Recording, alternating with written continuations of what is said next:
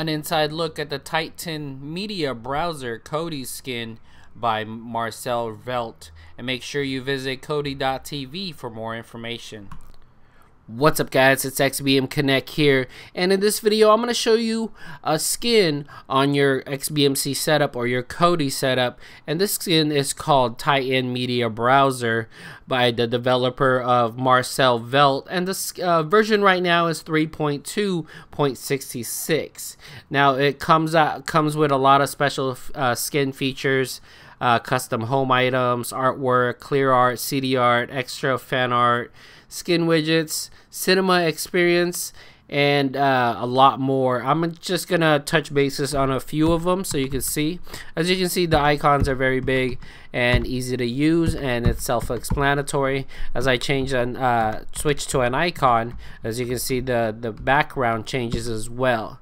It has this overlay on it and all that, so you get the skins, and it's very fluid, and it's fast too. So let's go ahead and go to settings, and then go to settings. As you can see, it has its own skin settings menu, so that's always a good thing because you could actually do a lot with it. As you can see, they got home screen layout, configure shortcuts, background settings, appearance.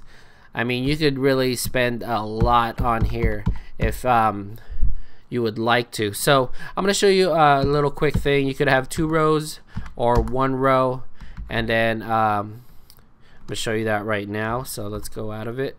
So you can see it's all 1 row, and it's kind of, I wouldn't use this like this. It's kind of pointless. I'd like it to have just the 2 rows, or you could just have all in one in home screen. So let's go look at that. So it's shows up like this more, so that's a little neat. The skin widget comes up, or whatever you've seen, so let's check that out. And then what else is there? Let's choose this one so you can see. Now this is just looking like the older version, that the defaulted skin before. And then let's do the vertical so you can see. This one's kind of neat. It's all in one screen, and the background just changes. So, but a lot of people use this mainly just for the icons itself, which is really good. Now, if the icons are too big for you, you could make it smaller, as you can see right here, and you could add more right over here if you wanted. So it's a lot of customization if you're really into that. Right now I'm going to keep it to where it's all regular, and then you could have it show the sub menu as soon as you choose one. So let's go ahead and do this. See, so at the bottom, as you can see, the menus show up and you could go to it, which is always a good thing. And then let's go ahead and take that out, and then you could obviously change the display of the weather and all that. So let's go to config shortcuts. You could reset if you mess up or you want it back to default, and then you could edit menu shortcuts. As you can see, you could add and change the background and etc., and customize the sub menu within the menus itself. So I'm not going to get into that too much. And then the background skin, which is defaulted to whatever icon you set it at, or you could set it to whatever custom images that you have installed on your computer or device, or whatever you're using it on. So appearance, you could have the overlay defaulted or frost. As you can see, it's changing as I'm changing it. Let's go back to where it's default. Oh, look at the nice little winter. You could customize it as well, or none. So like that. And then overlay home screen. You could do a lot over here. I mean, Marcel did a very great job integrating a bunch of older skin and taking from other skins ideas and creating it his own. And the skin mode, if you have the app or the Plex or Netflix, you can use this skin as well, and then all that. Now let's go ahead and check out what the the views are on this. So as you can see, let's go ahead and go to add-on browser, video add-ons, and then let's go ahead and check out. As you can see, I think that's just, here it is, list, big list, horizontal, showcase, panel. I mean, there's tons. If you can't find a single one that you like, then I'm not too sure. Let's go ahead and go back to where the normal one. So let's go to Apple, the trailers.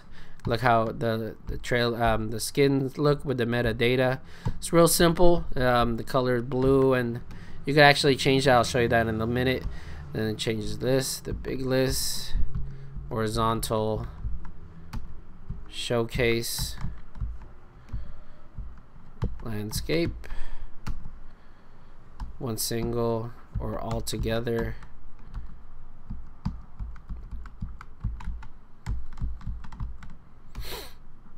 Wall detail, banners. Again, banners only works with like just the TV shows. It's a lot better like that. The big panel, it's all together in one. Let's go ahead and change that.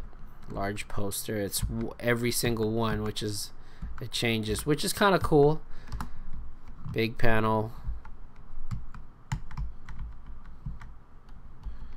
fan art, that's really big. You can change it like that as well. Panel,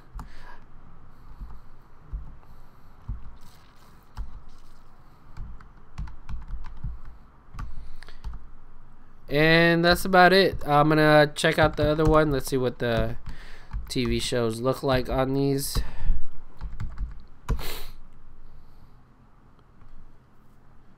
So you got this big list, horizontal, showcase, landscape.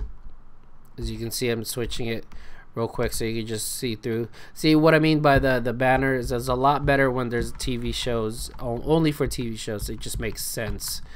Then banner lists, and then like that as well. So that's always cool. Now let's go ahead and check out the way it looks on the menus. Choose one of these. Let's go ahead and choose this one. Big list, landscape. So you can see this is always cool too. It actually shows you the thumbnails and the definition or the information. Sorry about that. And back to low list. So that's pretty much it on the Titan Mediabrowser skin. And I mean, you could really customize it to the way you like it. Sorry about that. And make sure you visit Kodi.tv and make sure you register and visit his thread about the Titan Mediabrowser so you could catch up on what's new on it. And again, thanks for watching. Don't forget to add XBM Connect to all your social media.